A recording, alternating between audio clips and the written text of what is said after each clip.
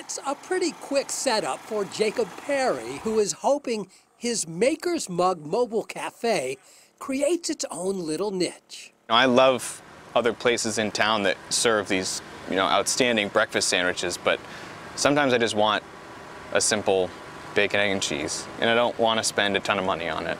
Much like his menu, Perry's business is built on simplicity, beginning with his shack-like trailer, which he himself hand-built from scrap wood, discarded metal, and bundles of cedar shingles found inside an old barn.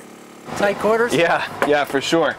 What it may lack in space, it more than makes up for in function. The tiny house movement has always been really fascinating to me. This seemed like a pretty safe way of testing the waters there and seeing what that would feel like to operate and exist within a small space that's supposed to be highly efficient and super functional. Even at just 40 square feet, it's all the room Perry needs to serve up his homemade sandwiches and locally brewed coffee. And you said an iced chai, correct? Yes. Okay. Besides, the moment he starts feeling cramped, it's usually time to pack up. A science in itself, based on the basics of boating, as he navigates the potholes to his next location.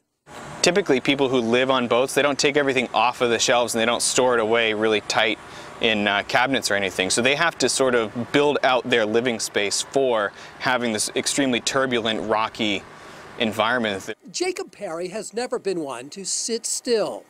A talented builder with a background in restaurants and a passion for his father-in-law's coffee.